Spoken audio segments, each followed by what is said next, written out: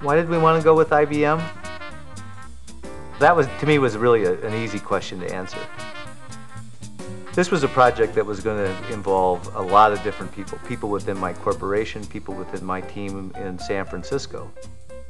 So we have people working on this strategy in Cincinnati, Atlanta, New York, and San Francisco. We needed a company that had the resources and the wherewithal to interact effectively with all those groups of people, ultimately keep it focused, and get it done on time and make it look professional. And there just aren't that many, if any, who really can bring that to bear like IBM can.